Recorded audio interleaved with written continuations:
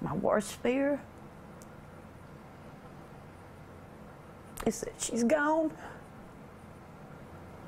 That's my worst fear, is that my baby is gone.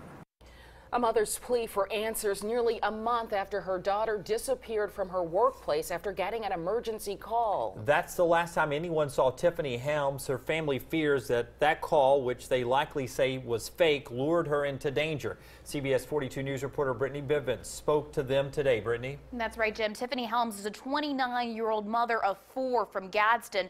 On February 9th, she rushed out of work and she hasn't been seen or heard from since.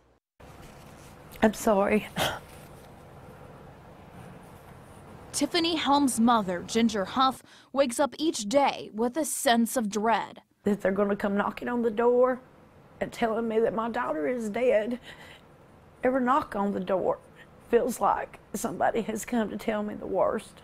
Gadsden police have not ruled out foul play and told us they can't comment on Tiffany's disappearance, but they're actively searching. Tiffany was at her job at Intiva when she got a phone call and dashed out. She left her purse, clothes, and tax returns behind.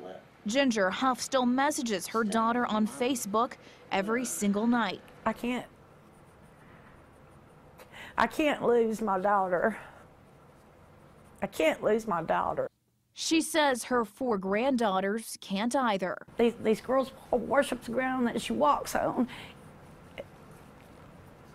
That's all they want in this world, is to have their mommy back. And if Tiffany can hear this, she has a message just for her. I love you so much. Your family loves you so much. Just please, please, please get in touch with us if you can.